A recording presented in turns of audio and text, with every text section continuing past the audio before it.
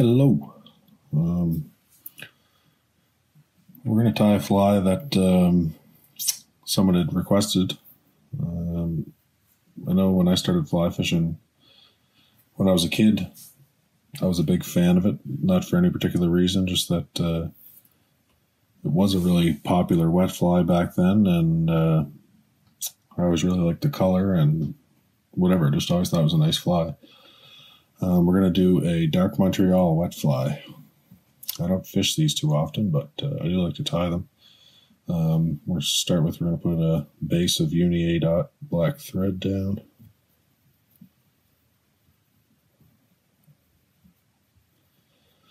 There's a lot of people with different opinion on thread.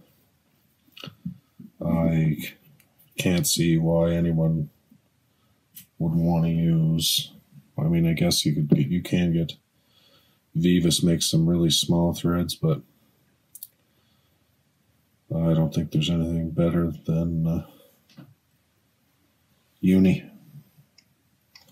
All right, so I think this pattern calls for a gold tag, like a bud on the end with flat silver tinsel. But I don't really have anything that small, so I'm just going to leave it off. I wouldn't normally put it on if I was tying this fly anyway, but I believe it does call for that. So what we're going to do is I have a claret, just a hen neck saddle. These are pretty cheap. Like I think this was probably $7 or something.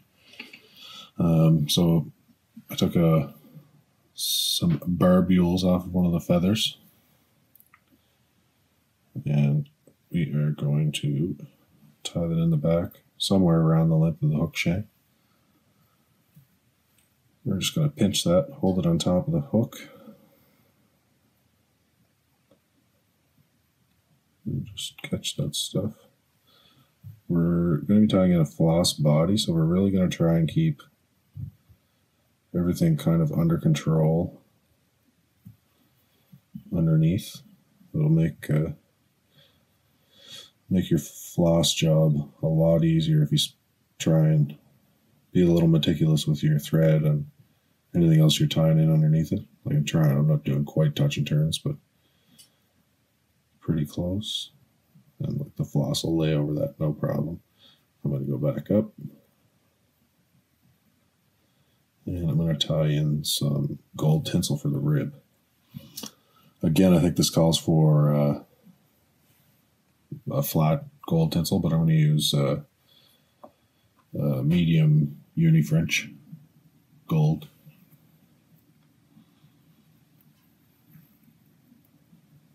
I tied one earlier with a small, and I just didn't quite like the look at it, so I hope this doesn't look too big, which is maybe worse, but we're going to give it a try. Anyway, I want to keep this the full length of the body, like I said, because of the floss. It's really easy to make a floss body lumpy if you're inconsiderate with your stuff you tie in underneath it. Now, what I'm going to do is I'm going to tie my floss in at the front and work it all the way back and then back up to the front of the hook. So the floss I'm using is Danville's 4-strand rayon. That's I like this stuff. Lays down pretty nice. It's a lot better. Uni makes like a 1-strand tinsel, and it is trash. It makes my heart hurt when I see people tying with it, but I mean, I have some, but like this is just so much better. So that's a 4-strand, and I just took stripped it down to 2 strands, and that'll be lots for this fly. 4-strand is a lot. Rarely do I. There'd have to be a pretty big fly for me to use all 4 strands. So we're going to catch this in. Normally I'd use a little bit of wax on my thread, but I just kind of cleaned up down here and I have no idea where it is. So we're just going to try and wrap this nice and flat.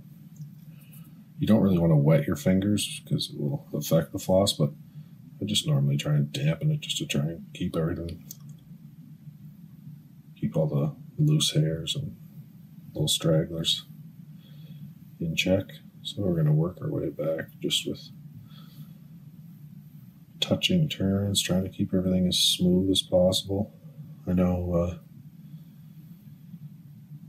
I actually built a little boat yesterday, a little plywood John boat. So I haven't worked since March 13th, so my hands were kind of soft, and now they're torn to shreds from doing manual labor for a day, but it doesn't help the floss thing. Anyway, it's fine.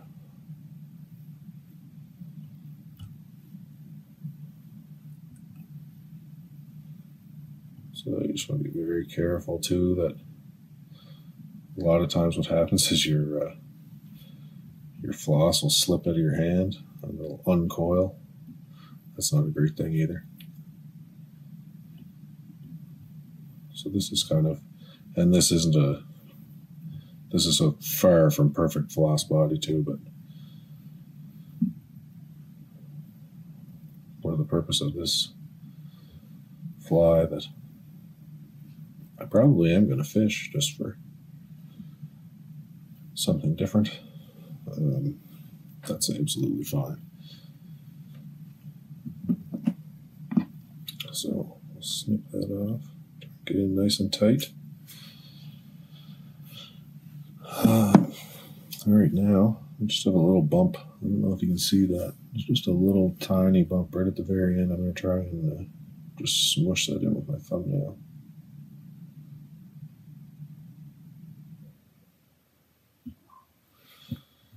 That's a little better. So now we're going to try and do 5 even wraps. This is a tricky part when you're starting out, is to and I don't really have any rhyme or reason for how I get it to work out, but I think it's just a practice thing.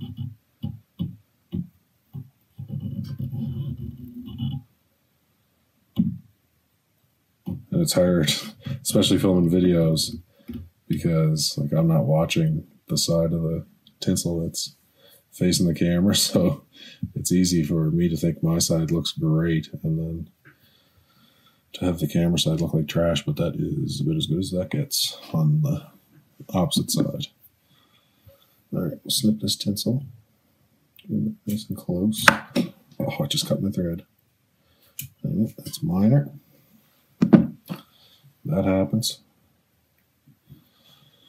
Not the first time I've done that, and will not be the last. And we're back in business. Got pretty lucky that time. Sometimes that can be catastrophic. Especially with like these scissors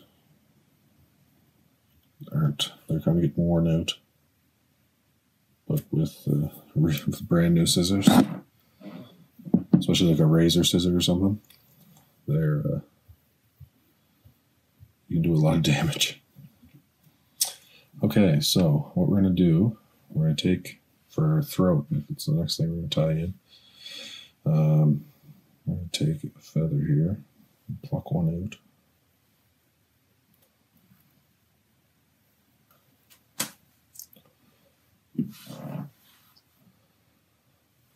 What I like to do for these little wet flies, instead of just taking a clump of barbules, I come in and snip that out. So this is what I'm left with. So what I'll do, I'll leave, I don't know, that even might be a little much, but I'm sure it'll be fine. So what you want to do is tie this in just with a few loose wraps underneath and just try and pull straight out until you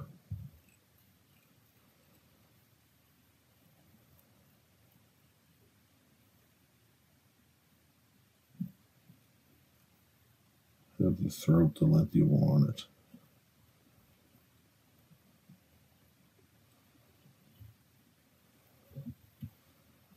Which is right around the hook point. So that's all right. That's not a great looking throat, but that's fine. Snip that off.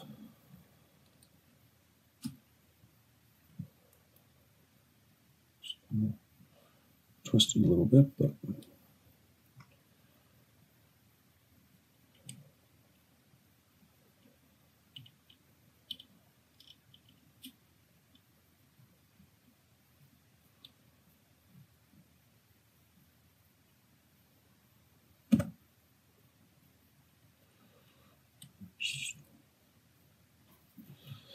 now, the key to get a nice head, that's probably even a lot more wraps on the head than I would have liked to put, but just had a little debris on the go there.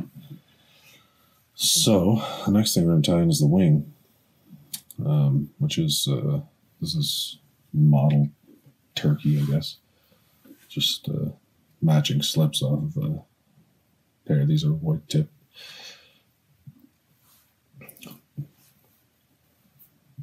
These are, I actually got these off of eBay from a guy in New Jersey who I bought a bunch of classic sandfly materials from, and he got these feathers at an estate sale, and they're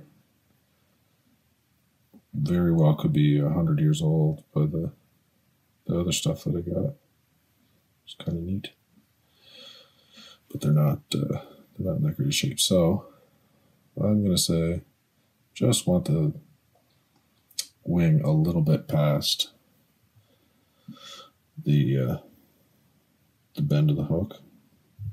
So what you want to try to do is make like a little, you want one just sort of on the other side of the other of the hook.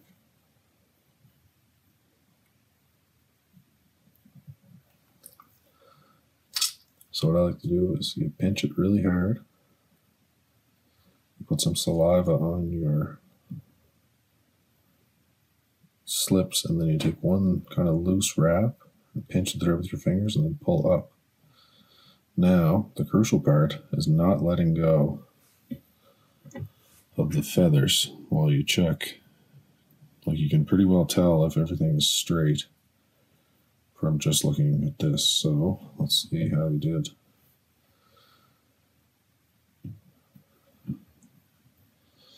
That's not super duper, but that's not terrible.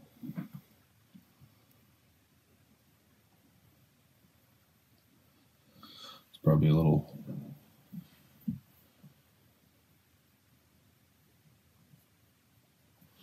yeah, that's a little better. You can kind of manipulate the shape of the wing with a little persuasion. So that's wrapped on nice and tight. Just snip that off. And we'll tidy up the head a little bit here.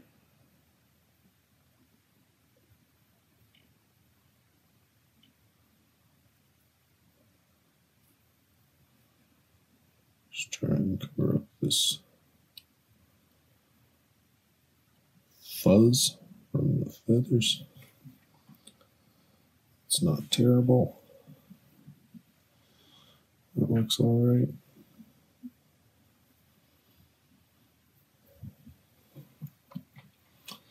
So now we'll whip finish. A lot of the folks of the old school will say you should be doing this by hand, and some of them will even argue that it's more accurate to do it by hand. I will fight that to the death. There is no way you can do it. Maybe, I guess, but whip finisher is way more accurate in my opinion. Not that it's any harder to do it by hand or anything, like, really, if you want accuracy, I don't think there's any other way. So we'll just try and tent that up a little bit. Still not great, but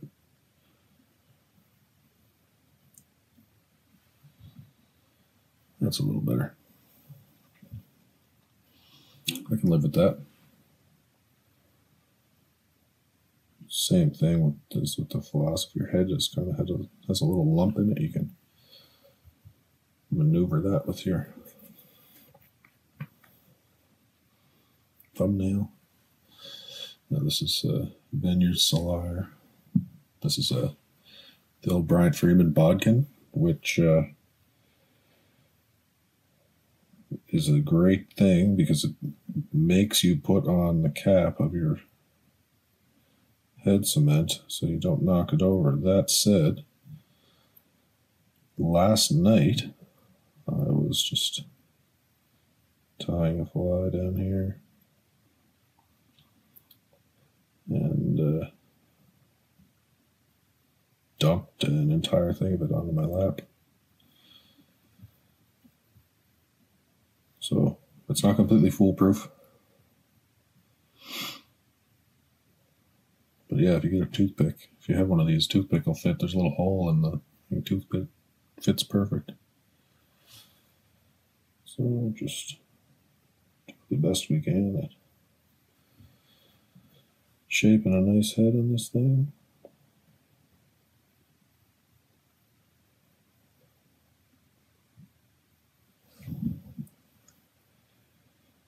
Kind of cool that this is a Canadian pattern. I don't know a whole lot about it, but